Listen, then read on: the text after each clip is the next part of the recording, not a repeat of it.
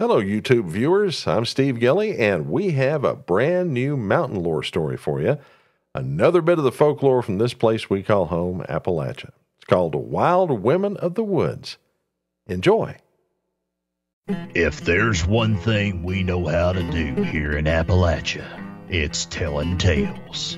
And that's only natural, because we got a lot of folklore all its own, made up of monsters, ghosts, jacktails, and a whole lot more. Sit back and listen now as we tell you all the lore of these mountains. You're listening to Mountain Lore, Tales from Appalachia. Urban legends are something we've told quite a few of in this series of podcast episodes we've done here on Mountain Lore. They're also, well, Gina, what would you call an urban legend that wasn't in an urban center but out in the country? Oh, now you're asking me to think. I don't know what you call that. Would it be like a country legend? A rumor? Nah, possibly. Altogether, it's still folklore. And we have a set of stories we're going to tell you on this podcast about, basically about wild women in the woods. That's what we're calling this. Wild Women in the Woods sounds like the new reality show. Well, you never know. Somebody might listen to this podcast episode and, I don't know, get an idea. No, what we've had are a whole series of stories around Appalachia that deal with, and this, by the way, is back during the Victorian age and shortly thereafter. They deal with women getting out in the woods and going, well, you call it going wild, but not like what you'd think. It's actually not being civilized like animals, okay? I'm not going to get into the psychological part of that as to why men would fantasize and tell stories about women getting wild and back to nature in the woods in the Victorian era, but y'all can kind of figure that out yourselves. I think it's a bit striking when you see pictures of people that have been raised by animals. Mm-hmm. Yeah. So it not only would it be unusual, it would be, well, almost shocking. Yeah. These stories tend to spring from the pages of the newspaper, and that's where I got several of these stories, the reading of which would cause others to report they've seen the same thing, and then others see it, and pretty soon it's a phenomenon, kind of like all the waves of UFOs that were seen back in the 50s and 60s across the country. And for some reason, starting not long after the end of the Civil War, there was a wave of sightings of wild women living like animals in the forests and hills of Appalachia and beyond. And today we're going to tell you some of those tales straight from the pages of contemporary newspapers. Are you ready, Miss Gina? I am ready. All right, this is the first story in our series, and we go back to the spring of 1883 in one of the swamps between the mountains of western North Carolina near the town of Marion, where great excitement was caused by the discovery of a woman seen clothed in skins roughly fastened together with switches made of live oak. Now, all attempts to catch her were futile, as she was very fast and always managed to escape into the woods. After she had been pursued for a month, she suddenly disappeared, and it was supposed she'd been drowned in, one of those stagnant pools of the swamp or had been eaten by something up in the forest. Well, one day while some farmers were hunting in the woods, one of them, who'd stayed away from his companions, was startled to hear a quick cry. He looked in the direction from which the sound had come and was surprised to see a tall woman running off quickly through the undergrowth. He reported the fact, and since then, parties have been out every day trying to capture her, according to this newspaper article.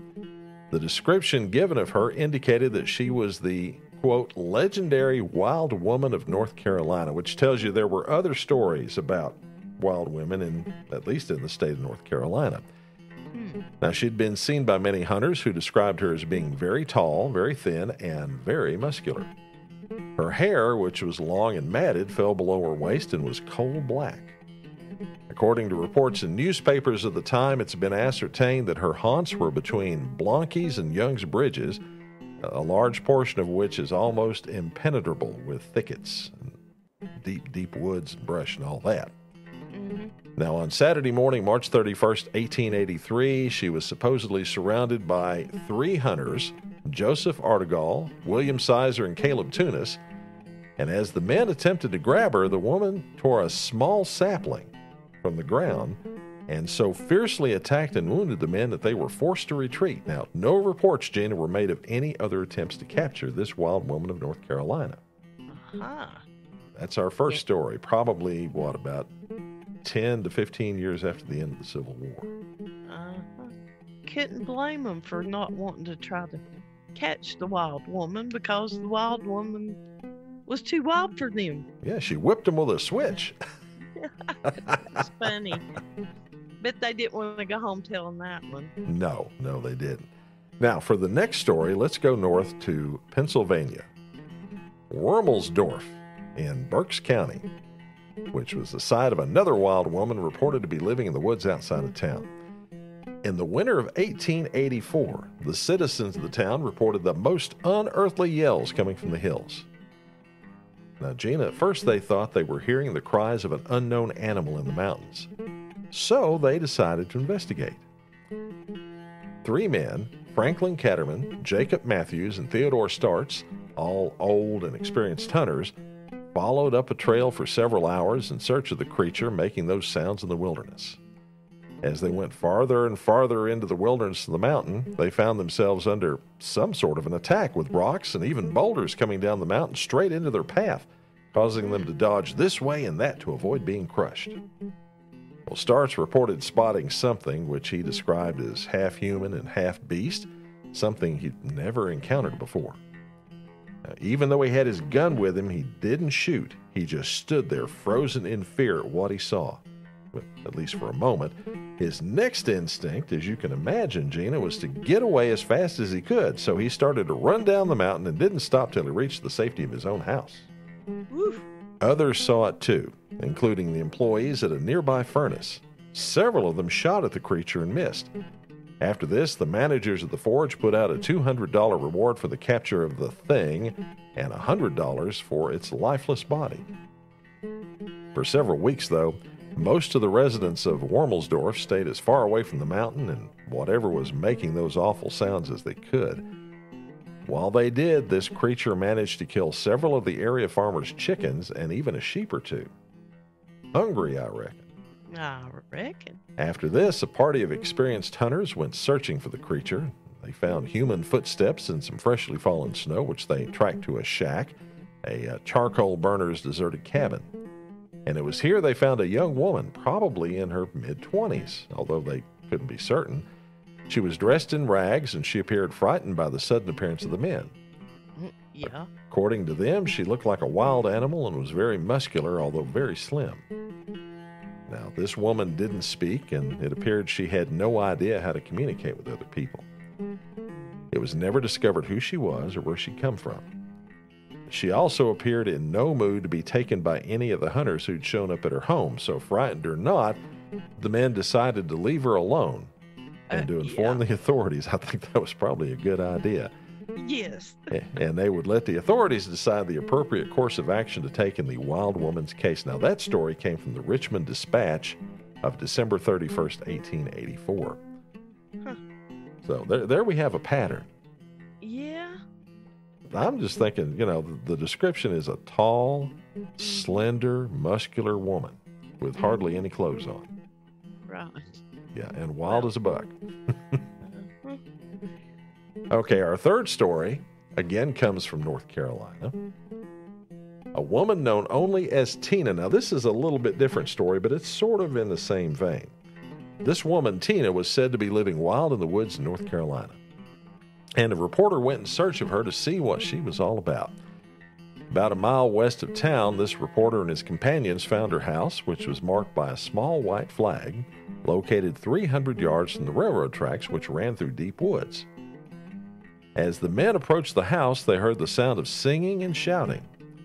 And when they got there, they peeked into the window and saw a half dozen or so black women clapping their hands, singing, and, quote, cutting up all kinds of antics, ridiculous to behold, but amusing to strangers, end quote. Unsatisfied at having to simply peek in and wanting to know more, they just walked into the house to find Tina holding court near the fireplace, wearing a red cap similar to those worn by privates in the Army. It was said around those parts that Tina claimed to have killed her only son. Now, this comes out of this newspaper article. Mm-hmm. Tina claimed to have killed her only son to save the black race from sin because Christ died for the whites. Okay. According to the reporter, he had no idea if it was true, but it was his opinion that Tina held some kind of religious or mystical power over her followers, the African Americans who lived in that part of North Carolina, and according to him, she had full control over them like a voodoo princess. Well, apparently she liked to have a good time, you think? Or you think they were having worship service? Well, keep listening. Oh. You might find out. Now, when they came into the house, Tina became obviously angry. As you could fully understand that, some strangers coming in the house. Mm-hmm. She began to cuss them, quote, with the vilest oaths, end quote. No more was written about this encounter except this. The reporter and his companions found a large hole in the clay soil on the south side of Tina's house. Surrounding that hole were a series of small mounds made of dirt, which they called pones. And these pones were covered with paper and situated about 2 feet apart. Tina called them her holy pones. Okay. Yeah. Forget the pones, what was the hole for, you might be asking, because these were all around that big hole. Yeah. It was said that Tina would take her followers and lay them in that hole and then walk upon them for the purpose of pressing their sins out of their bodies. Okay, whatever works. Now, this one, they're talking about a wild woman, and I added this to this collection, not because she's out in the woods and doesn't know what's going on, she's like an animal, but because that's how these people viewed her in the story, calling her a wild woman in the woods. When it sounds to me like she was just some sort of a holy roller preacher, and all these women were just dancing and, and making noises for the Holy Ghost, is what it sounded like to me. Yeah, it does have that ring to it, although, this is probably something that even then was probably out in left field. Yeah, probably was. This one came from the Charlotte Observer of August 22nd, 1878, so not very long at all after the Civil War. That's very interesting, very strange. Mm-hmm. But then I guess there's a lot of beliefs like that may be considered strange and off the beaten path and not normal, but there's always going to be somebody. But I guess she wasn't as wild as our other wild women then. Well, we got one more story to finish up this collection. And we're going to go back north to Pennsylvania. Now, there's a report of a wild woman who is living in the woods in Ringtown, Pennsylvania, not far from Shenandoah and only a couple of miles from Centralia. Have you ever heard of Centralia? I don't think so. This was the site of an underground fire that has been burning for decades, still burning. Oh? The coal seams underneath the town caught fire, and they have been burning now for probably 40 years, and they continue to burn. They had to abandon the town, and still, if you go up there, you'll see, I guess, what they call the hellfires of Centralia, which maybe we'll talk about in a later podcast. Oh. Yeah. Anyway, this woman up there in Ringtown chased several young men through the woods at one time and was reported to be making unearthly calls, much like the women in the other stories we told earlier. Mm-hmm. In this case, however, it appears that a solution as who the woman might have been was found. 3 weeks before this wild woman appeared, a woman named Mrs. Gensley, now, first name unreported as was usual for newspapers up until a few years ago, Miss Gensley of St. Clair was reported missing after a walk in the same woods with her small children. The kids were left in a thicket where they were later found. Now, after a search, it was determined that she had taken refuge in some abandoned mine shafts in the area.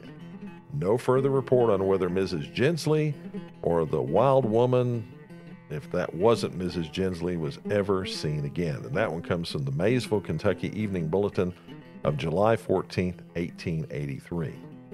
So it was just a single sighting on this one? A single sighting. Well, it was a single sighting according to this newspaper article, but I have a feeling there were a few more sightings beyond that. So all these things happening right after the Civil War. Psychologically, again, I don't know what the significance was for all these people reporting women running around. It's like UFOs, like I said. This is, you see one and somebody else sees one and somebody else sees one, and away you go. I tend to wonder if possibly, and this is probably not a novel idea, that some people had actually lost their child, maybe a baby, maybe, a very young child, and animals raised it.